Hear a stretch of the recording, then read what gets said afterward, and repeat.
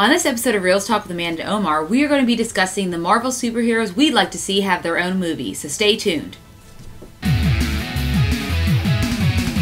So, we've already done a discussion. We have many times. Yes. Once or twice. About the future of the MCU, right? And we've seen Avengers, and again, we gave our review and how awesome it was. Yes. Now, we are going to talk about Marvel comic book characters we want to see in movies. Like, I'm gonna have their own movies. Like, we each have three. Yeah, we each have three. I have three. Amanda has three. Yes. I have, I've taken things off like Nova because I know that that's coming. Fantastic Four, X-Men, whatever. I picked characters that I think Marvel Universe could benefit from, the cinematic universe, and probably ones that isn't on their radar. But then I say not on their radar, but every freaking comic book just seems to be... Guardians of the Galaxy, so you never know. True. So this is just for fun. And we'd love to know what you guys think at the end of the episode, or I'm sorry, on the comments down below what you guys think. And just so you all know that we're not Marvel heads, we'll be doing the same thing for DC. We'll have another show about that. So just so you know that. Marvel heads. Is that what they're called? I don't know. I'm making it up. Are you making shit up? Okay. Yes. All right, Amanda, kick off the list. Who would you pick? Number one. So first and foremost is a character that the rights are a little iffy, but I think we could pull it off, and that is Namor. Namor, Prince of the Seas, very Aquaman. Very Aquaman. Well, what I like about him is he's walking around. With a Speedo? From what we've seen, we walk around with Speedo. No, I think we don't have a lot of anti-heroes in the Marvel universe that can play both villain and hero at the same time, except for like Loki. And so it'll be really interesting to see another character like that. Obviously, we know he can play. He's in the comics. He plays with the other Avengers, and he plays against them as well. So I think he'd be a really good character to bring to the screen. Not saying that they need to do it just because they have Aquaman, because he'd be a much different character. I don't think they would ever go the same route as that. He wouldn't look like that. He'd be more of a... He has wings on his feet. Yeah, he would be a lot different. I don't know about a lot different. There's a lot of similarities between the two characters. But I don't see anything wrong with borrowing ideas from the other company. I mean, Aquaman did well. I'm sure Marvel's like, let's top that off. I'd like to see Atlantis break out a fight with Wakanda and have him appearing like as a villain at first. Maybe this is me just fanficking.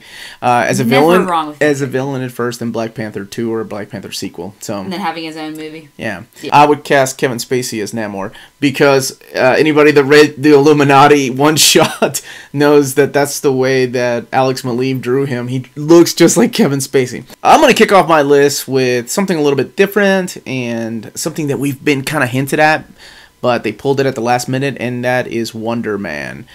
Simon Williams. This is a character who started off as a villain and then eventually joined the Avengers. He has a very complex origin because of the Vision and all these other characters that play a part of who he is. Yeah. But I think they can simplify it. He's an actor. That's one of my favorite things. He's a superhero and he's also an actor. They can make that into a really fun movie. And who better to cast than Nathan Fillion? Because that's who they casted to be in the poster in Guardians of the Galaxy 2. He was in the poster as Wonder Man, but they at the last minute I think they pulled it. So for my second one, I want a character that obviously y'all know I love the Spider-Man universe, but I think one person that I would love to see have her own movie is Spider-Woman, Jessica Drew, because it can be more of an action, like, comedy type of thing, I think, which obviously Marvel has seen success doing already. I'd love to see her, the Dennis Hopeless run, that's the one I've read, this one I like. Maybe she is a mom, maybe she has Porcupine hanging out with her, being her, and Ben Urich, and she has that whole little world, because, if the Marvel Universe isn't as connected as it once was, depending on how they want to do the next phases of this, it'd be cool to see those stories. And they do really well when they have those smaller, focused films that aren't grand scale all the time. They do have some great ones. I like Chris Claremont's Spider-Woman. Like when she has a very complicated background too. Yeah, she's also a private investigator, right? Yeah. Well, Chris Claremont brought her out of obscurity during his Wolverine days in Madripoor. And she had lost her powers. She had to have died. Anyway, that's another story. Yeah, she lost her powers and she became a private eye, which is who Bendis wanted to use for the character of Alias. He wanted to use Jessica Drew, but Marvel was like, no. So he was like, all right, fuck it. I'll just make her a private eye named Jessica Jones. And Marvel was like, okay. But And anyway, now so because he was always a fan of Jessica Yeah. Drew, that's why he brought her back in New Avengers. Who would you cast? for that character, Yeah, come on, this is Amanda's show. This is you would always cast people. I know. I don't know who I'd cast. Kevin Spacey. Kevin Spacey. I know who I cast for my next one. I would go with Elisha Dushku. You think for Spider-Woman? Sure, she's got it. She does have it. Yeah, she definitely Ashley does. Graham. She's got those curves. Am I going for talent or Talent. Let's go for talent. oh, sorry, talent. I would not be a good casting director. No. Christina Hendricks. Gabrielle Union. Yeah. Gabrielle Union. Ah. Hmm. There you go. That would wet Sorry. your whistle. What was I talking He about? was thinking about something else. Okay, All right. what about you? What about your second pick? My second pick is, I like team movies, right? I like characters feeding off of each other. So they've already established one character with Ant-Man and Wasp, and that is Agent Wu. And I'm going to go with Agents I of like that Atlas. actor, too. Agents of Atlas is a very kind of retcon-ish series, but like that was supposed to have started in the 50s. They're made up of characters like Agent Wu, and then you've got Namora, not Namorita, not to get confused with the two characters. Mm-hmm. You've got M11, you've got Marvel Boy, and you've got all these Gorilla Man, these characters that don't really belong together, but they can make such a fun spy movie. Oh, I'd love to see that. Yeah. Maybe, honestly, the way that I'm going with these, I kind of want unique movies to stand out, kind of like Shazam. Yes. Maybe Shazam had such an impact on me, and It then I'm really like, did. oh, all comic book movies should be this Yeah. fun.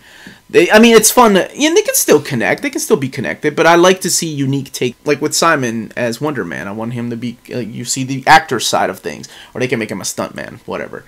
But yeah, Agents of Atlas, I'd love to see that. Yeah, that sounds You. good. One. What's your last one? My last one, it's another female superhero. How many have you had?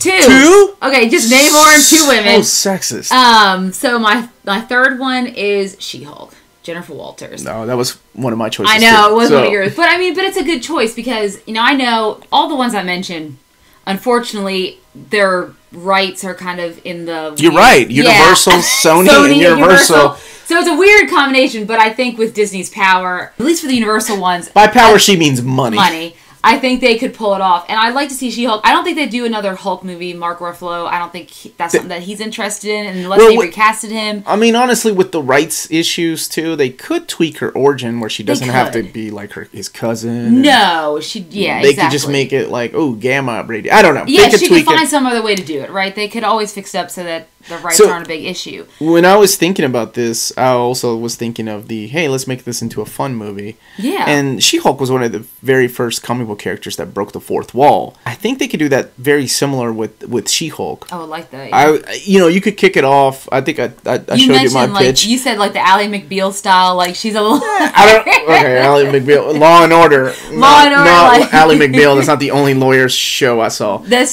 But they can make it... they can make it goofy. They can make it fun. Law and Order's not goofy. Right off the... Not like Law and Order. Right off the bat, they could have her be representing Thanos for killing half of the universe, or to make it tongue in cheek, or something crazy like that. To make it just tongue in cheek, so this is his own little pocket universe. This doesn't have to be taken seriously, and she could break the fourth wall by looking at the camera. Very Ferris Bueller's Day Off, and I guess Deadpool. And that would be fun to give something different to the MCU as well. Yeah. Now the important question is, who would you cast as Jennifer Walters, and who I was gonna pick Elijah Dushku for. Would you CG She-Hulk? Oh. Or would you cast the... I don't know. Savage She-Hulk gets really huge, but She-Hulk can... she's pretty small. I don't know. So who would you cast? That's who I would cast. Well, she's already playing my Spider-Woman. No, she's not playing your Spider-Woman. You don't know how much money I've offered her. You have offered a lot. Oh, wait. She's been replaced by Gabrielle Union, so you can have Elisha Dushku. Thank you very much. You're welcome. But honestly, if I could, I'd just do an A-Force movie, and they're... all the women of Marvel in one movie? That's right. This is a character I both love and hate. Love the original idea, hated his return. And this is Bob Reynolds, the Sentry.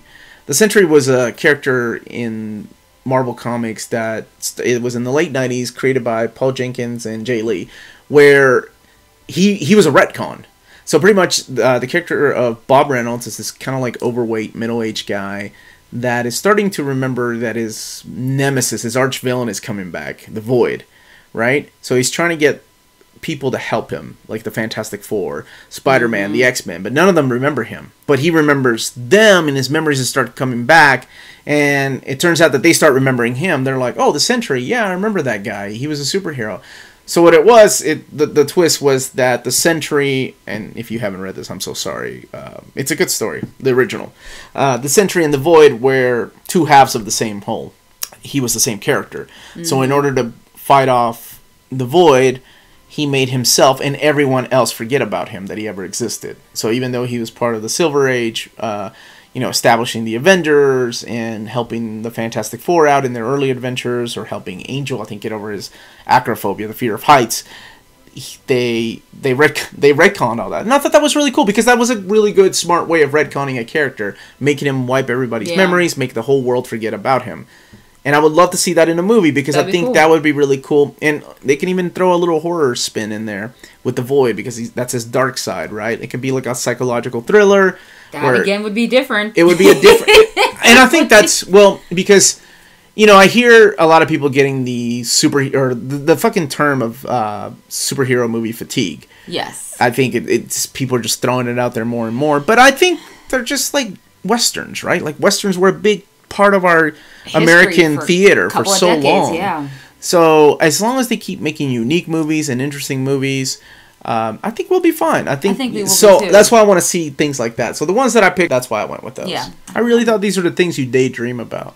Daydream about, not all the time. No. Okay, not all the time. So what characters are you wanting to see in the Marvel Universe? You want to see a cartoon Roger Rabbits? Because this was my other choice, was slapstick.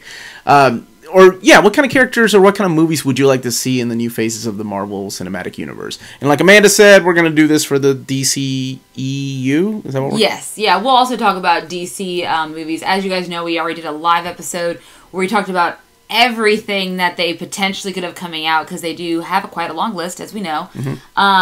So from there, we'll see what hasn't been thrown up in the air for DC and figure out what we would want from that. Okay.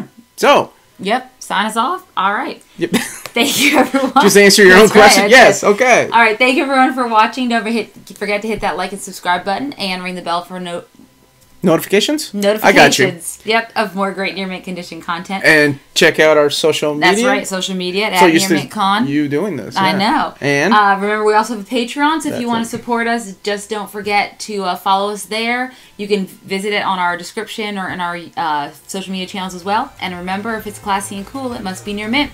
Bye everybody. God, throw me off on the damn. I didn't cast anyone. You said we're not casting anyone. Should ask you, who the heck would you cast as Wonder Man? Oh, you said Nathan Fillion. I didn't say Nathan Fillion. Did you say fuck you? How did one run-on sentence just go off on me? I don't know how I cast for Namor.